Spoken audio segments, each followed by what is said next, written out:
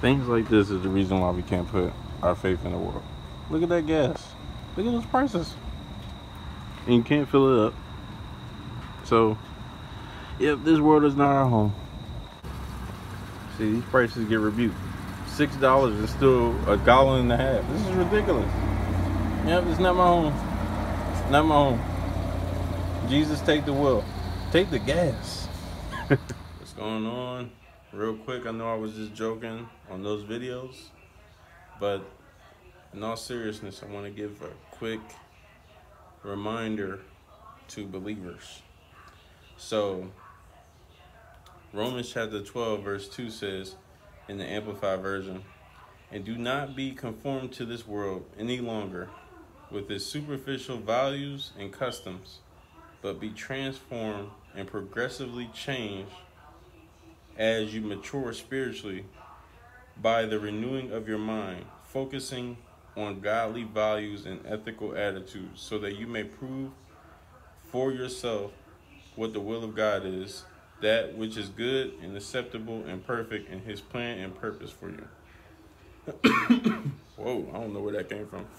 But yeah, so the gas, I know y'all saw the prices and stuff. I know y'all like, it's higher over here or whatever. And it is.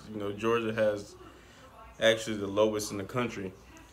But it's still high, But the thing about that is we constantly see the world changing. The world is changing constantly.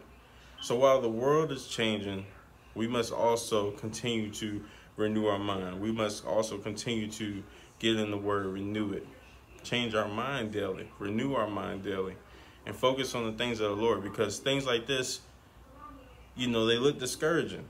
I ain't gonna say it is discouraging.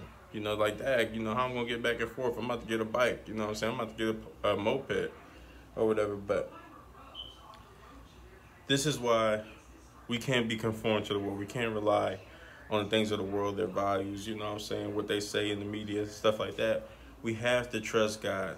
And I'm not just obviously speaking to you, but I'm speaking to myself as well. Just a reminder, that God is in control.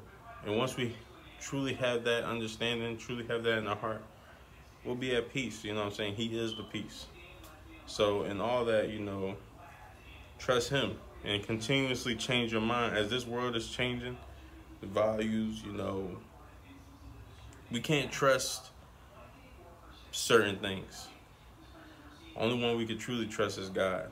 So don't get discouraged by what's going on out here, but just look up and know that your help draweth nigh. And don't put your faith in the gas prices either, because it's going to get probably crazier. Peace.